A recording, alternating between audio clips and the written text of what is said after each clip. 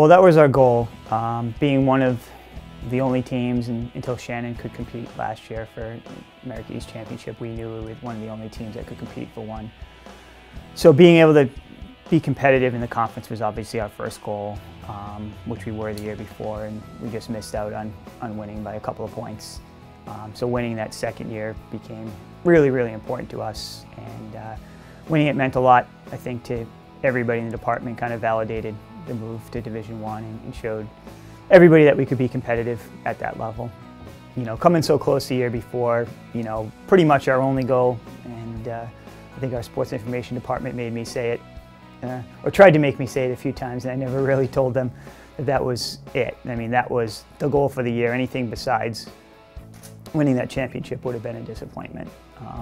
So winning it was great, and now we can move forward and try to be competitive in the conference every year, and hopefully competitive in the region sometime down the road. Every program's first Division I win was really important. Every program's first conference win was really important. And for the men's cross country team last year to capture the conference's first championship was pretty special. I had the thrill of being there at Stony Brook when they won it.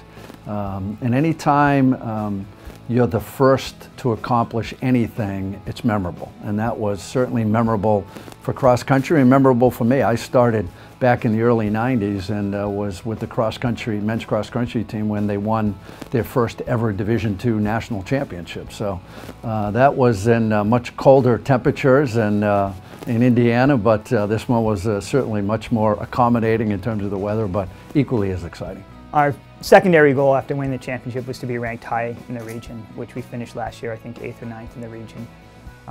You know, our long-term goal is to have a chance to win a conference championship every single year, and then hopefully be in the top 5 or 6 in the region every year. If you're a top 5, 6 in the region every year, you have a chance hopefully to move on to the NCAAs at some point. That's really the goal. The next step in the process for us is to try to be in that top 5, 6 in the region. For the men's team, we're a lot younger than we were a year ago. We've chosen to redshirt 4 of our top 6 returners from a year ago, knowing that we're eligible to go to the NCAA regionals.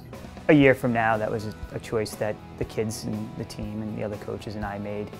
Our goal this year is once again to be competitive inside the conference. If we can do that with this young group and then bring those 4 guys back next year, we feel like we're in a really good spot, not just inside the conference, but inside the region as well. So the goal for this year is just to stay in the top couple of teams, and if we can do that this year, then we feel like that was a really successful year for what we decided to do looking forward.